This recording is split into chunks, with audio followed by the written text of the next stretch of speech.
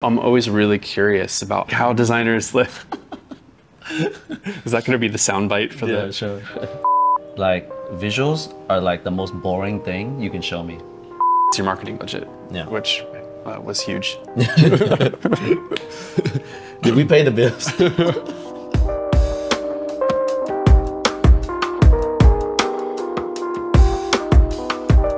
Welcome to another episode of M.A.D Podcast. Today we have a very special guest, Joshua Breidenbach. Nailed it. From Rice. He's a co-founder, executive creative director. I'm sure you guys know Rice, award-winning design studio based right here in Ho Chi Minh City, working with clients all around the world. Also, father of two. Father of two. Yeah. Most of you don't know this, but Josh and I actually had an opportunity to work together 13 years ago. That sounds about right. Yeah. Pretty long time ago. At the same agency, different department. Do you remember anything from that time? Do you want to recall anything from that time? I mean, I remember a lot of things from that time. It was formative years. Yeah. Formative years working. You had just arrived in Vietnam. I've been in Vietnam since 2006. So I'd been there for a little while when you came around. Yeah. I was an art director, then kind of moved into this design director role. Yeah. I think that's when you came in. Yeah, I came in 2010. Okay. Yeah. Yeah, I was on my way out. Oh, yeah. And what do you like most about that time? Because I think a lot of the guys now, they don't have that experience from over a decade ago. Yeah. Like the scene was so different then. So different. Yeah. So incredibly different. I mean, what I like the most is just reflecting on how much things have changed here. And that's one of the primary reasons I could never leave. I was like just so captivated. Yeah. I mean, at that time, it just seemed, as it does today, there's just so much potential, so many amazing things for people to do and get involved in. Yeah. But, there were no agencies like ours. Yeah. Like yours, like mine. Yeah. There were only the big advertising agencies. And that's why, I went in and worked there, but learned a lot. But it was like always this feeling that like, things could be done a little bit differently. Yeah. And I think we need to like open this up a little bit. So I think to answer your question, what I like the most is just that continued buzz of possibility. Yeah. Just incredible. Why did you think we didn't try to change anything at the global agency level? Why was this urge to do our own thing?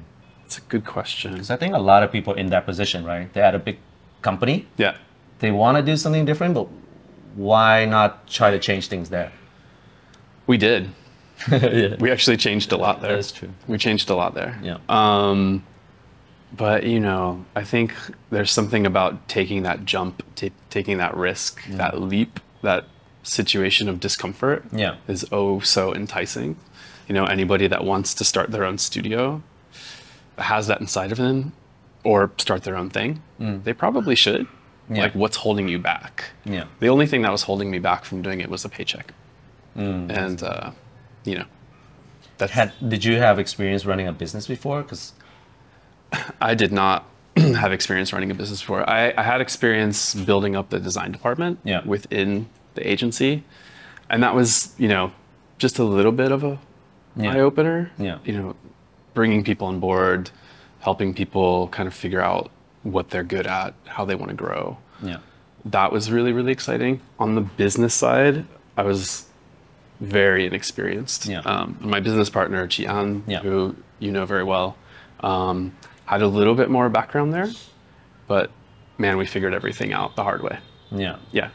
I'll get to the hard lessons in a bit. Let's reminisce a little bit about Lowe. The agency was called Lowe. Yeah. What was the work that you were most proud of at Lowe back then? And then what are you like embarrassed about? Oh my gosh. All right. Nothing from those days ended up in my book. There's nothing I really carry with me. Yeah. I think that's probably true of like anyone's past, even 5 years. But so the main client was Unilever. Yeah. Okay. So I'm in a situation today where it's my job to tell true stories. And what I have is like an abundance of truth to play with. Yeah. I think the challenge in advertising is you've got to like create a story. You've got to kind of like invent something. Yeah. We did an amazing campaign for Omo, this laundry soap. Yeah. where it was all about kids like getting their clothes dirty, and Oma will take care of the rest. Yeah. I can't believe I'm talking about this project. But we convinced the client to do something really incredible, to build an enormous garden of flowers that kids could actually come to and play in and get dirty, but create simultaneously a mural. A mural of a Thiết scene, a beautiful Thiết scene of mother and child. And then we had to actually shoot that in London. We had to work with these incredible... The garden in London? Photography studio. It was recreated in the studio, kind of piece by piece. It turned out amazingly well. But the idea that, you know, we could like kind of involve like a large group of people to actually like do a project together, you know, it wasn't the most revolutionary thing ever, but I think that I found that a really strong project because it opened up the kinds of projects that were being done in the agency at that time. If that made sense. Now, if Unilever came to Rice now, what would change in how you work with them, in the kind of ideas that you would show them? Oh my gosh. If they're listening. Yeah, they might be. Would you just say, no, we had such a bad time 10 years ago, no more? No. We entertain everything because there's you know, there's always an opportunity to do something good. Yeah, sure. Right? I don't think they would probably come to us right now, but there's always the opportunity to do something authentic. I think we would be like looking for what is authentic here. To Unilever. To that product. I see. Okay, let's fast forward a little bit. Lowe's done. You've opened Rice now, I think 2013 or 12? 2011. 2011, okay. Yeah. Out of like the Antique Street. Yeah. That was the first address. And who was the first client? Marou. Yeah. Back then they weren't Marou yet, right? They're like forming this. They were two people. They were not yet known as Marou. That was our first client. I mean, the ambition to start an agency here was to do something exactly like that. Just to find a product that can tell a great story from here, that can be, it was almost like a vision we had of like something that could be sent all over the world to send a message of what's possible in, you know, story, product, agriculture, whatever, culture. So yeah, they were the first. Basically, we had an invitation to come to Samuel Marouta's house because he heard there were these guys that started doing branding, like a boutique branding studio. We showed up. He literally answered the door, mixing a bowl of chocolate. And we were like, the smell hit us. Like I remember it very, very distinctly. And they just started telling us what they were up to. And I mean, that was it. Just listening to that story, knowing how much substance was there. It was just like a dream come true for some kids that just wanted to do like the best possible branding they could. So that was the genesis of it. Wow. And obviously you guys have like progressed a lot since 2011. A lot's changed. In terms of people, in terms of size and scope of the projects. Looking back in those years, what was like the hardest thing about like running your own studio? Because studios open up every single month almost in Vietnam, right? But studios with longevity, it's a handful. So what was like the hardest thing that you guys have to overcome to get to kind of? We're still working on it. I mean, you probably you probably know it. We should compare notes more often. But I mean, scoping. Kind of like. Scoping's like costing out what you want to do, right, for a project. Yes. Discovering what that scope should be, because you know everybody shows up. Clients know what they need, but sometimes we have to uncover a little bit more. So like, hey, I need an identity for my business. Right. Now let's dig in. And let's dig in and let's dig in. So I think in the beginning, being novices, basically, we were kind of like on the fees and like just completely overspending our time. You know, we would be paid this much for this much work. And we did it time and time again. But not, you know, there's a benefit there. You have people that are just trying to do the best possible work they can. Like everything we did had a ridiculous amount of energy and focus put into it, just to make whatever it was completely world class, incredible. So, you know, doing an album cover for my friend's band, this band Fool's Gold, it was like one of our early projects. Yeah, it's like neon installations, right? Yeah, I remember. Thanks.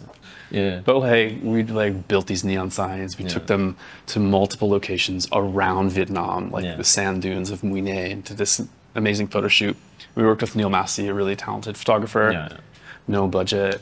And I just looked back at it recently, and I was like, you know, I don't think we would be able to do that today. We would not be able to do that today and run a profitable business. Exactly. Like, it's just impossible. So we were not profitable for a long time. Do you think it's a natural progression? Because every time I talk to the founder, it's the same. It's like, oh, I'm working on my friend's album. And then now, like, you know, it was no budget. And I'm like doing this amazing work.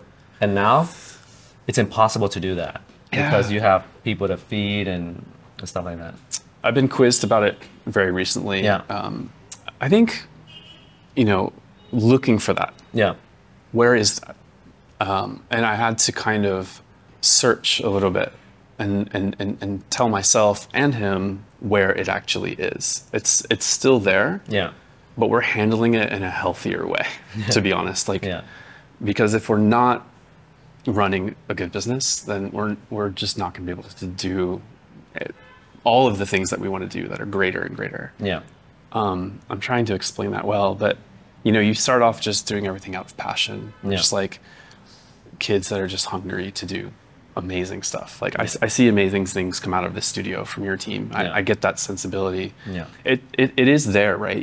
If you don't like hang on to that, then that's a huge problem. But I think you learn how to like package it in.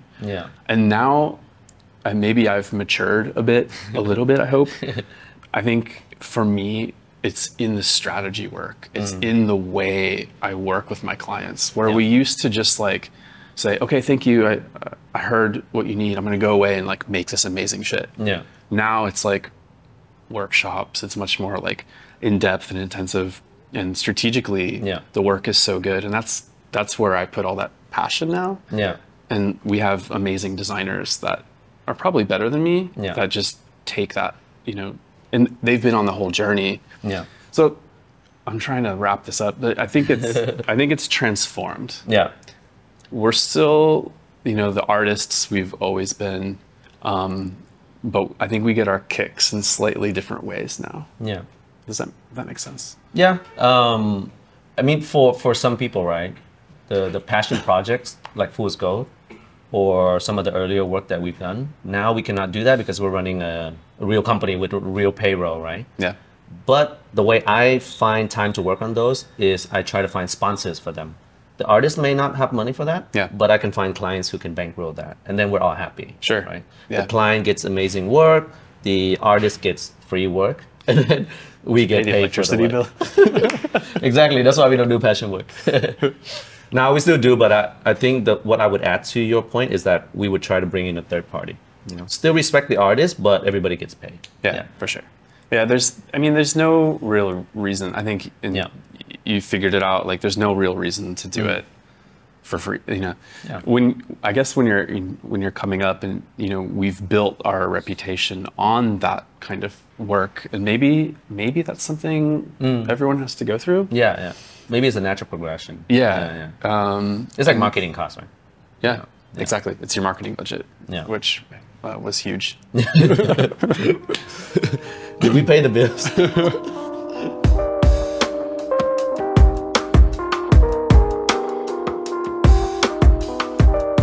Let's talk about talents, because I think a lot of things changed in Vietnam over the last 10 years, and I think a big part of that is the quality of the talent. But for some reason, I feel the quantity is still very small. Like, there's still only a handful of people that I'm like, damn, I want to poach that person, you know, or something like that. Do you feel the same, or do you think the pool is bigger? I think the pool is a lot bigger, for sure. I just think there's more people, like, more interested in all of the minutia of what you can do in the creative industry, where before it was kind of like maybe a bit more narrow, like art director. And now I think people are questioning those kinds of titles now. I think bringing, like, you see a lot of amazing portfolios come in. Yeah. I think, you know, what we're really looking for is like hard workers, character, you know, people that just want to like. How do you find that in a CV? Like they send you something. Yeah. How do you know they're like a hard worker? You kind of don't. You don't. I mean, of course you can see what they've done, but it comes through conversation. I see. We have to have like a lot of conversations. But it sort of occurs to me that I think it's the same everywhere. I think Vietnam, for me now, it's the same as everywhere else. I think when we were working at Lowe before, we felt it was like really challenging. But maybe we just, I don't know, maybe the network was smaller. But, you know, I hear the same things from friends who have studios in the US. You know, it's the same, like we're having so much trouble finding good people. Is that your biggest issue, finding like good talent? It's definitely, I think it's like always an issue. Yeah. Because there's different things, there's chemistry, there's like ways of working together. There's so many factors to it. I think it's more like, I don't know, it's kind of a complex topic, but I think when people join Rice, they tend to stay like a pretty long time. But I think there's a lot of diligence put into like each other, like kind of understanding like this is the right fit. And if it's the right fit, then that's, you have to put a lot of work into that, finding those matches. I think screening and onboarding, that kind of stuff. No, it is. I think it's a tough issue in Vietnam. One, because formal education is not, you know, established to kind of pump out the talent that kind of like a modern studio I think would need. And then two, it's a growing economy, so I feel like talents have a lot of options. Right? Because if they don't go to the Rice or to the lab, they can go to a tech company, pay a little more. So I think it is challenging for us in terms of talent. But it'll always be. I mean, we have a quite international team too. True. So in one, you know, actually, you know, it'd be amazing if everybody was from here in a lot of respects. It makes things smoother, clearer, better communication with clients and that sort of thing. But at the same time, I think it's a unique part of Rice that we have people from like kind of all over the world. And the team really likes that. Like people that are from Europe are like working together, people from Vietnam, they're learning from each other. And we're offering like quite a unique perspective to our clients. So years back, we started getting requests to do projects in Japan, the Japanese-based projects. And like my first question would be like, why? You're like surrounded by incredible studios. And the answer was like, oh, but we want something that's very new in a perspective. That was always the answer. And it kind of dawned on me that it's maybe because of the mix in our team. So we're kind of unique that way. I think we have to spend, you know, more time and energy bringing people in, and there's lots of challenges there. I'm sure you've encountered too, but that's part of our unique DNA mix. So whenever we get like a application, we always ask, have you also applied to Rice? Really? Like, there's a reason. That's so interesting. No, not by email, but in the interview. We're like, oh, have you looked at Rice? Have you looked at blah, blah, blah, blah, blah.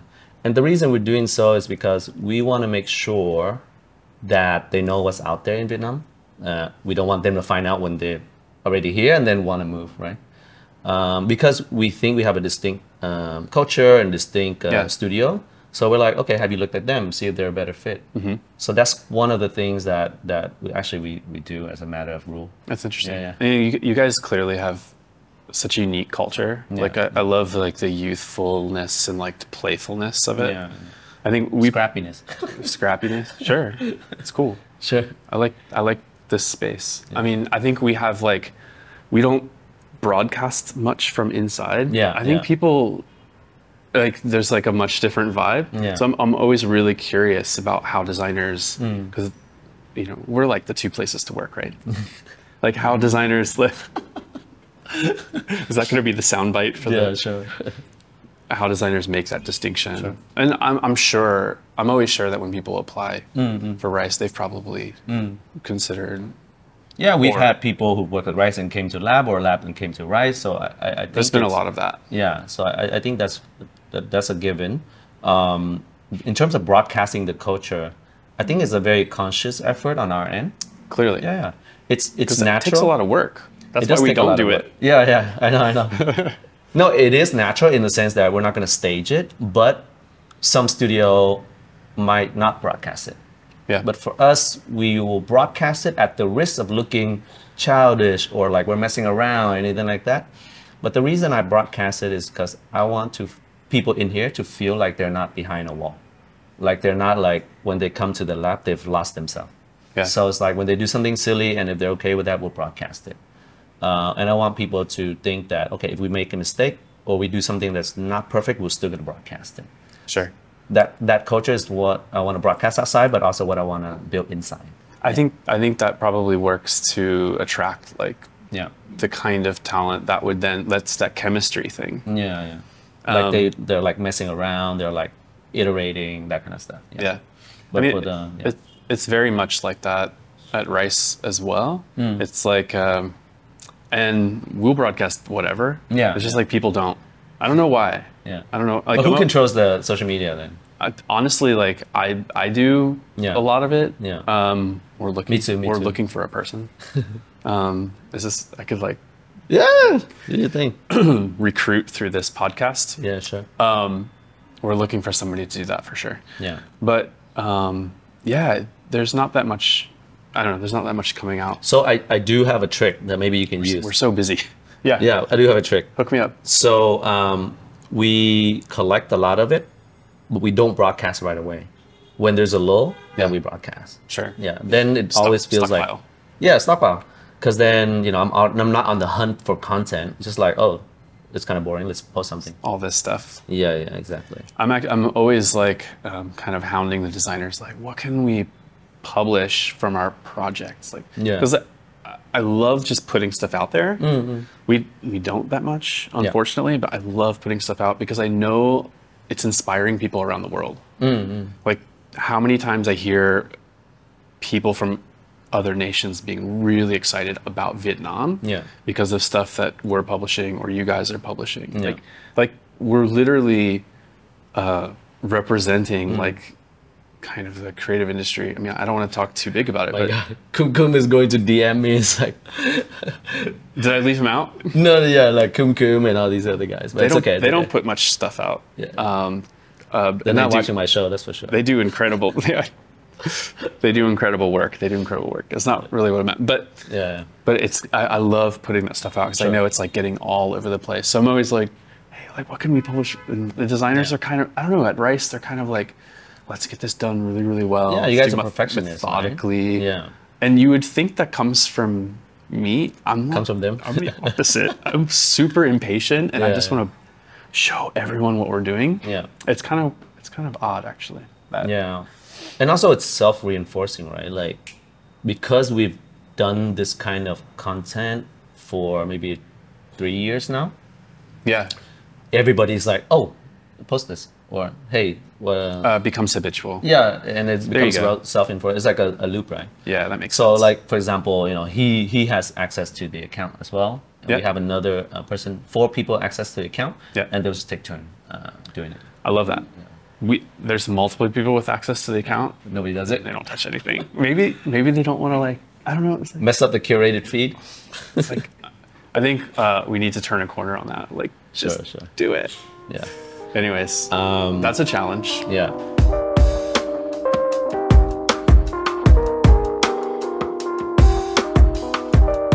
Let me interject a little bit and add some, what's it called? Community questions. Oh yeah, great. So before you came on here, I sent out a picture of you and asked if people had questions, and we got a few interesting ones. You like the photo? Yeah, I love the photo. I've seen the same photo for like 6 years, by the way. I don't age. Cheating, you don't age. I'm actually 87 years old. So, what do you look for in a portfolio? I know you look for hard work in the talent, but in a portfolio, what do you look? Poetry. Poetry? Really? Yeah. Like good writing? Thoughtfulness. Thoughtfulness. Just like, it doesn't have to be much, but to be able to turn, like, I don't want to see an emphasis on like aesthetics. I want to see like an emphasis on an idea, right? I guess that probably resonates with you. Yeah. Just smartness. Yeah. Anybody can, you know, do all the tricks. Yeah. Amazing, cool, typeface, blah, blah, blah, blah, blah. Yeah. I just want to see a great idea. Yeah. Like, because I'm looking for people that I can interact with. Exactly. At an intellectual level. Intellectually, right? You know, and I don't geek out. I actually, the thing that I say around the studio sometimes that shocks the team is I hate graphic design. Yeah, me too. It's not really like true, but I don't look at it. I don't geek out over it. Yeah. We're telling stories. Yeah. That could be done a million different ways. We tend to do it with graphic design because we're creating brand identities for brands. Yeah. But like the bulk of the work, it gets down to the bulk of the work at Rice is writing. Yeah. It's like synthesizing, taking stuff out of the air, what we heard in a workshop, putting it together, making it super clean and smart. Yeah. Building some principles around that, and then design. And at that point, sure, I'll sit down and like go over all the details with the designers if they want. Yeah. But if they don't ask, I'm not like, you know, of course it's done well. But to me, that's like the icing on the cake. Yeah. So when I'm looking at a portfolio, I'm like, how can I like have those moments with this person? Those moments where there's like sparks and like you get super excited, like, oh my God, I can't believe you fucking figured that out. Yeah. That kind of thing is super rare. Yeah. Maybe that's even like a better answer to this discussion on how it's difficult to find people. Yeah. I think it's rare. It's a rare thing. Like these people might work in journalism. Yep, they might work in finance. They might be lawyers. Yeah. But I think that's what I'm really like looking for. And graphic design is a practice. It's like playing tennis. You just keep practicing, you get better at it. Yeah. But the other thing is like a little bit, it's from somewhere else. Like a little bit from the soul or something. So you heard it from Josh, okay? Poetry. It's poetry, articulating it through smart strategy, right? Storytelling. Ideas. Clarity. Yeah. Like I've always told my guy, like visuals are like the most boring thing you can show me. Yeah. It's like, I don't know why you keep showing me like graphic design inspiration, but that's not the task. Yeah. Yeah. So portfolio, graphic design is important, but very. Yeah. The other thing is the actual cake. Graphic design is icing on the cake. I think the graphic design is like, it's a given. Yeah. It needs to be super good. Yeah. Okay, cool. Done. Yeah. Now let's talk. Yeah, exactly. Second question. Okay.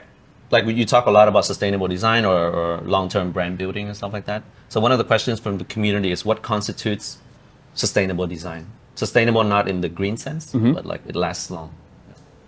Well, I think it's back to the kind of strategic work. Yeah. Synthesizing.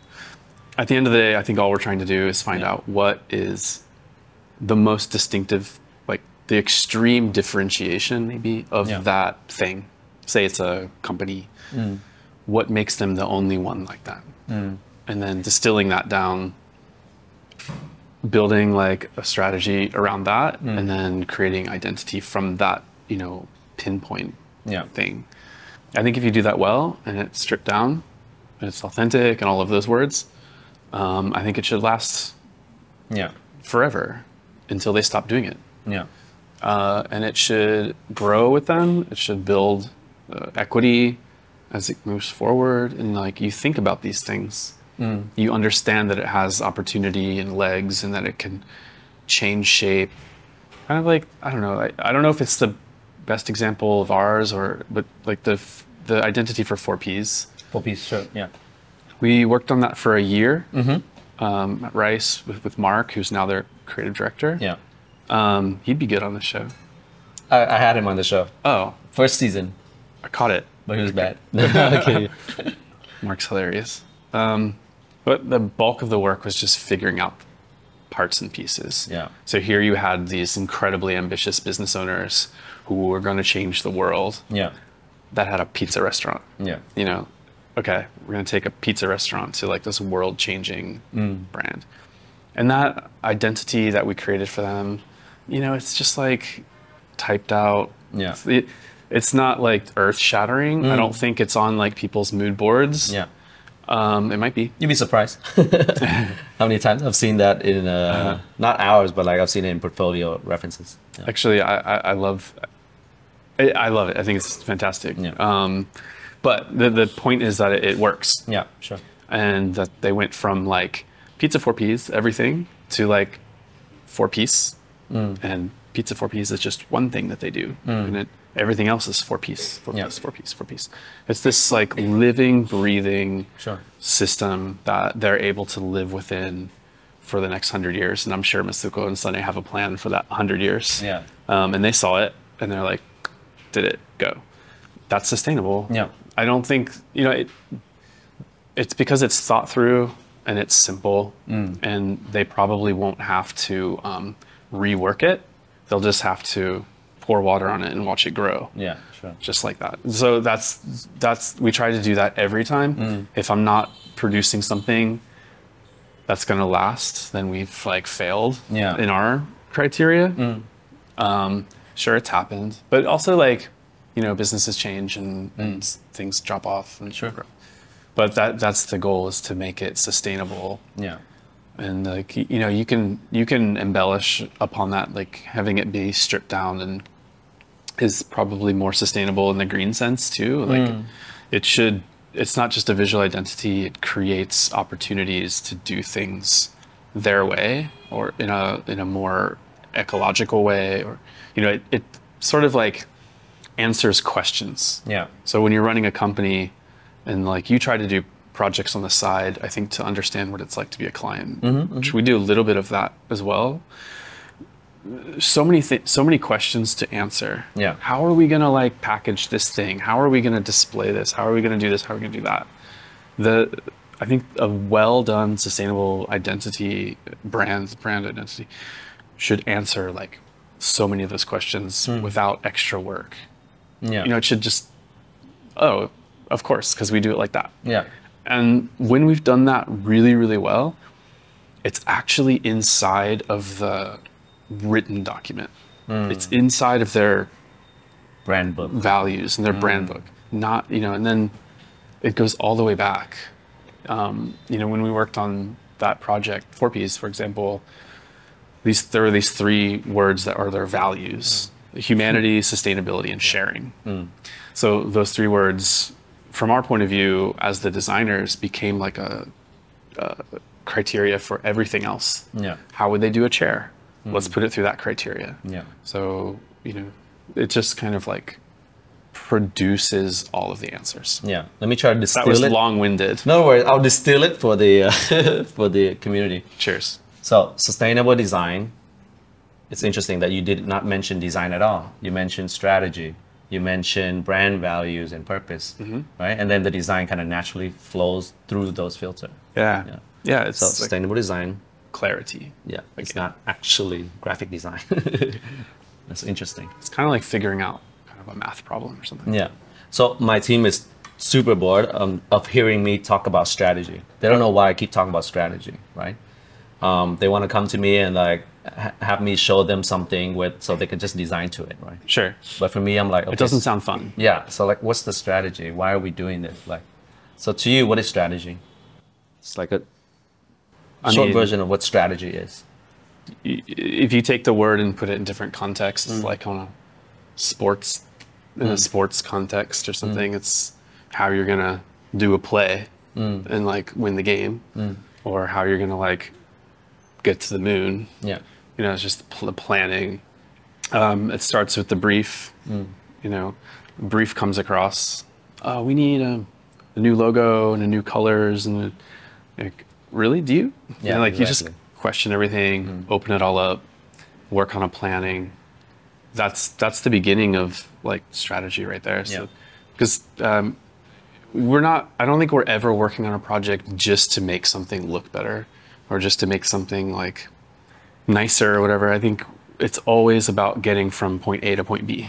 So our clients are going through some sort of transformation, or maybe they just received funding and they're like gonna like expand, or something's happening to initiate that relationship with us. Yeah. So we're part of that plan to get from A to B, or from here to the moon. So we have to build like a plan and strategy, and the design is part of it, the languaging is part of it, the narrative. So it's all strategy, but it starts with like, what are we going to do for you? Yeah. I mean, I've undersold work. I've actually gone back and be like, you only need this and this. Sure. And then we'll see what happens. Come back. Yeah. Because you don't want to be doing too much. You don't want to be doing unnecessary stuff. Yeah. Even if they're willing to pay you. I mean, no, honestly, sometimes we're like, we're not the studio for you. You should try this. Yeah. Oh yeah. What they do is a lot better than what you want to do. Oh, for sure. Yeah, that's important. I think too. Is being true to. Like, it's not gonna end well, anyways. You know. Yeah. And we fake ourselves to that relationship. Yeah. Yeah. Yeah. Next and last question from the community, and then we'll bring back to our main thing. Okay. Where are the women in leadership roles in the design scene in Vietnam? Probably everywhere. I feel like Vietnam is a nation that's led by women. Yeah. Luckily, I hope that more of them find their way into the creative industry. Our team is like, I think, primarily women. All the CD levels are mostly men, right? Yeah. Because Yeah, I asked this. I thought the question was interesting because at the last event that I did, it was all women, all men as well. True. Yeah. And when I've been on some panels with you, or it's all men, right? Like it sucks. Yeah. It really sucks. Why do you think so? I don't know, but I think it's like a leftover from like old days. You know, you think so? It feels like that. But it's not like you're keeping anybody from getting promoted. Neither am I. But I just certainly don't not. see them. Yeah. You know, our finance team, our finance director, project managers, store manager, women. Yeah. Exactly. And then when it gets to like the design team, currently it's been more diverse. Currently, it's mostly men. Yeah. But you don't have an answer. I don't have an answer. I don't have an answer. I wish it were more diverse. Yeah. Same. Yeah. I think women are better at getting stuff done than. Yeah, I know. I mean, I love working with women. At some point, we had like 90% women here. Yeah. It's balancing out a little bit now. But even so, at the design director or CD level, we don't have a lot of women. Yeah. Which is a shame. Yeah. I hope it changes. Yeah. Back to you and me a little bit. What do you think about remote work? Because off the back of the pandemic, we had this little experiment with working from home, right? Remote work. Yeah. So much so that we opened a remote studio in Đà Lạt, right? But how do you, as a company founder, see remote work or working from home? Everything's possible. It's completely possible. We did it. We got through it. We did everything we're able to do remotely. Yeah. I just found it slower, harder. Like I felt like with my hands tied behind my back. Yeah. Like I can still like get down the street, but I found it challenging, and I know the team did too. Yeah. There's a magic that happens when you get people together in a space like this, and you have stuff around you, you have access. I mean, it's like so much faster. It was kind of like when I was like a teenager, like 12 or 13, I really wanted a guitar. It was like I wanted to be like in Nirvana. I'm that old. And my mom bought me the worst guitar. Yeah. Like it was like this terrible piece of crap. To push the strings down was really, really hard. But I learned on it, and I got kind of good on it. Yeah. And then I got an electric guitar, and it was so easy. And I think that's the way I felt coming back into the studio. At first, actually, it was a little bit like, oh my God, we're all back together. Like it was because it took us a minute to actually start like putting work up again. Yeah. Because I think we were so used to doing everything here. So it was amazing that we could do all of that. We learned it. It's fine. If it ever happens again, we'll be all right. Yeah. But coming back into the studio, it's been like an explosion of like energy. So I don't know why my answers are so long. So yes, it could work. Yes. But doable, not preferable. Not preferable at all. I mean, we'll have like periods of it. Like it's kind of like it opens up holiday time a little bit more, or like kind of like going away. Yeah. Like, hey, I'm going to be out of the office for like 3 days. Sure. I'll work online. Where before, I don't think we talked like that. Yeah. You know, or it seemed like, oh, like you're gone, like you're not going to be working. I think it opened up all kinds of possibilities. Yeah. So, goods and bads. No, I agree. You know, like how about you?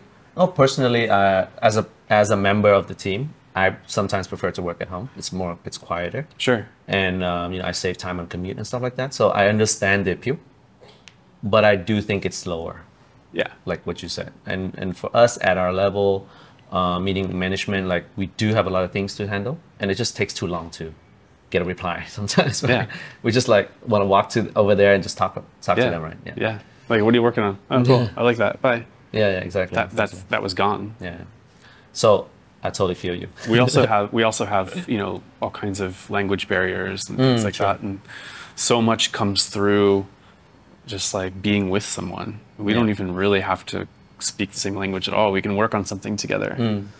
But online, like, oh my gosh, it's like extra challenging for people. And like, you know, with people whose English was not their primary language, or some people Vietnamese was not their primary language too. So it started to feel really like we were really inconveniencing people from different places to communicate. Yeah. Really unnecessary challenge. Yeah, I think that's the word. It's unnecessary. In the pandemic, it was necessary. Right. It's unnecessary. It could work, but it's unnecessary.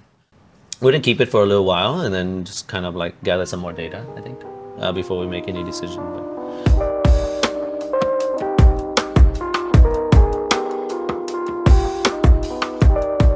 Question from the community: How do we apply at Rice? Go to our careers page on our website. There's some job postings. What roles are you? We're seeking client service director. Yeah. Somebody who is really senior. Yeah.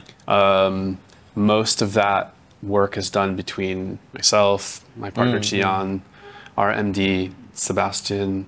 We want somebody that's their sole focus. Yeah. Client service director. Take a lot of that off of our plate, and that's a whole world of amazing things to do. Yeah. That we probably don't do as well as we could. We're always looking for amazing designers that make poetry. On the senior level, I think at some point this year we'll be looking senior level designers. Yeah. It's probably like you're probably seeking as well. We're always on a rolling, like we're always like looking for good people. Yeah. We can always make room for good people. Yeah, sure. I would say. Sure. Yeah. I think that's a good answer. Yeah. Especially if it's a design position. And hopefully they're all women. And for a recent grad, right, putting together this application, what's the one tip you can give them? Poetry for sure in your portfolio, have an idea, think about strategy. But other than that, do you recommend anything, like tips and tricks, like just show up at an office unannounced? Or... Yeah, don't do that. Don't do that. Don't do that. Don't do that. I think, you know, the most comfortable stage for us to like look at portfolios is just a classic email. Make the email your cover letter. Yeah. Put in a PDF of your portfolio. Do you prefer a PDF or a link? I prefer a website. Do you? Yeah.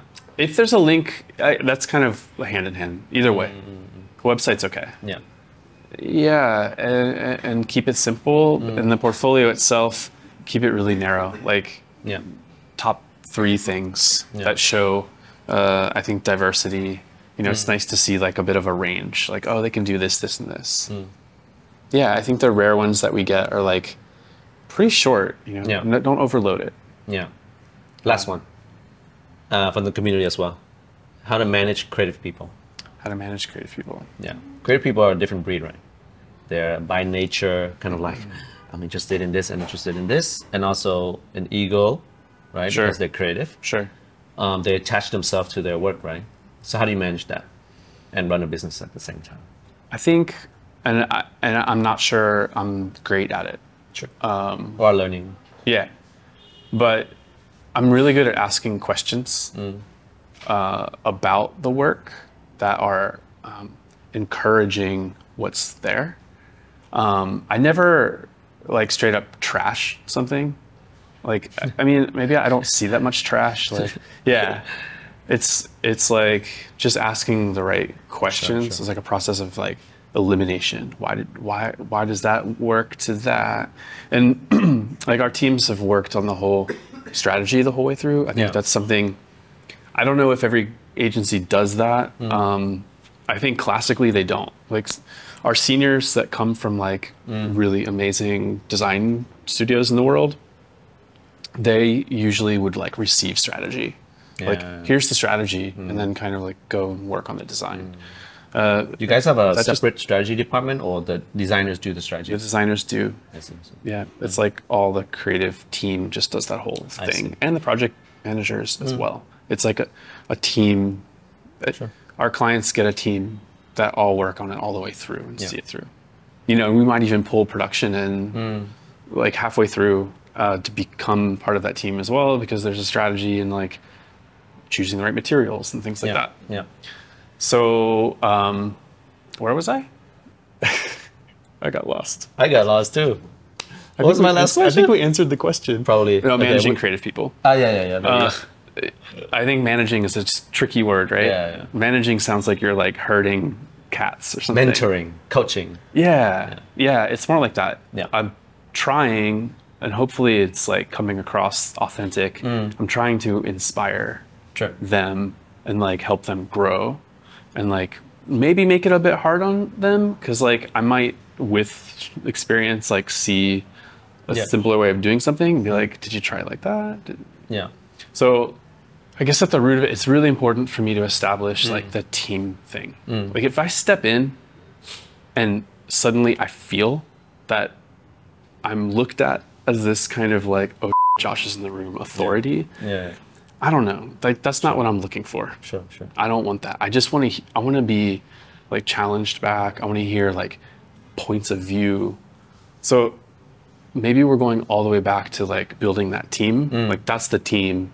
Those people got on the team because they're a team. So that's what we encourage. And then you don't have to manage anything. Like we're like there's people. They just don't stop because like they're involved. They're committed to the team. They want to make it work. They want to make it great. Honestly, like now that I think about it, I'm not really like managing anything. That's good. So rephrasing the question, it's actually not about managing creative people. There you go. It's about mentoring, coaching. Just took me a minute to get there. I know you got to grunt, so I'm gonna bring it home. Okay. How would you describe the difference between Lab and Rice for the people who might be considering joining one of our two teams? Okay. Well, I think you guys, we do some of the same stuff. I think what we're focused on is like all the way upstream. Like we want to work with founders or people in charge, if it's a big, huge organization, to create solutions. Like that's sort of like from here to the moon. There's that solution. We're going to go there with brand strategy and then probably an identity. That's pretty much as far as we want to go with it. You know, in the past, I was mentioning earlier, in the past, we did interiors. We did the Maison Marous and stuff like that. We're just kind of like focused now. So I think that for me, as an outsider of your company, the difference is Rice is strategy, brand identity. And then I think you guys do a lot more. I think you probably use your hands a lot more. Which is a really nice distinction. Doing the identity, product design. You know, we dabble too, but it's mostly like just for fun. Like the plastic people furniture we did. You have a retail store that showcases some of that work. That's really there just to support like kind of like the minutia of what we care a lot about, like sustainability and like, you know, that whole thing with plastic people, like that was all like just to make that happen. So I think I answered your question. I'm a mess. No worries. Because I do get that a lot, right? Like I'll talk to somebody and they're like, "Oh, we're looking at you," and we're looking at you. And sure. Sure. Where we do more hands-on work is in our production team. So it's really important for us that if we're going to do an identity, that if we finish out an identity, we want to make sure those things that are made in terms of design assets are done really, really well. Yeah. So we have a production team that then starts getting into like materials and finding the right suppliers. But you know, that might be like we might do that for packaging if our client has a packaged product, and we might do that for packaging, or if it's like you know, we just did like a stock brokerage, and we're gonna do like hats and like polo shirts and stuff, and we'll like make sure they're really, really good. Yeah. So that's at Rice. That's where the designers get to see things come to life. Clearly, Marou is like a perfect example of that. Yeah. So much packaging, and we really learned production through 10 years of working with them. Yeah. And my wife Anna runs that. She's the production director. And then, you know, that's like her whole like team. Yeah. So that's maybe in terms of like product and hands-on design, that's probably where we cross over a little bit. Yeah. I imagine you have a lot of producers on your team. Yeah. I think production is where we try to upskill this last 2 years or year and a half. Yeah. Yeah. Before that, we had one producer, but she was mostly handling spatial design. Right. And then any side project coming from branding that requires production, then we push it to her. Okay. But now we have like dedicated print production and stuff like that. That's good. I mean, you guys have bakes and you have like all of these things that need all this packaging, which is super cool. So it does help us to learn, but that's one area of weakness we identified about 2 years ago that we try to change. I see. Yeah. So there's that. When people come and ask me, oh, what's the difference between you and Rise, or I'm thinking about joining you too, you know, what should I look for? I'd say if you want to go dive deep into the craft of a particular field, you know, typography or certain things, like we share brand strategy and stuff like that. But when you dive deep down to it, I would completely say we're not going to be as good as Rise. You know, just go there. But if you want to try maybe typography and how it might work in coding, maybe we can have room to play there. So that's kind of where I draw the distinction. Yeah, a little bit more breadth. You guys like a lot more depth in certain areas as well. Yeah. Obviously, this is from outsider point of view, right? Sure. Yeah. So you have to come over and hang out at our studio. Yeah. You know, too busy to like. We talked about this a couple years back, right? We wanted to do like a creative community kind of organization, and every time somebody starts it, it runs out of steam. Yes. Everybody's so busy and stuff like that. But I do hope like Saigon gets to a place where that community is self-sustaining. Yeah. And it's useful for everybody inside. Yeah. There's so much potential there. Yeah. It's one of those things that it just comes up like all the time. Like, we need to do that. Yeah. But it's probably just happening. But I think you guys do a great job of like opening it up. You're publishing so much stuff. You're doing podcasts like this. Like, I don't know where you find the energy. It's a company strategy actually. It was called Open Studio. Yeah. So 2019 we had the strategy retreat. We had a couple of like big pillars. So Open Studio was one. So opening up our studio, sharing our processes, collaborating with every single person. So that was Open Studio. Yeah. It was a conscious effort. Sure. Yeah. I think I initiate a lot of things at the studio. You know, the store is a team effort. That it's there, but you know, it takes a lot of bandwidth. So like, always like, the projects kind of like take precedent over everything. I mean, it's the same old story. Our store is like going to host like little events to like highlight some of our clients' products and things like that. We will be having a lot more people come through. Our new studio is like totally amazing and want to get more traffic in.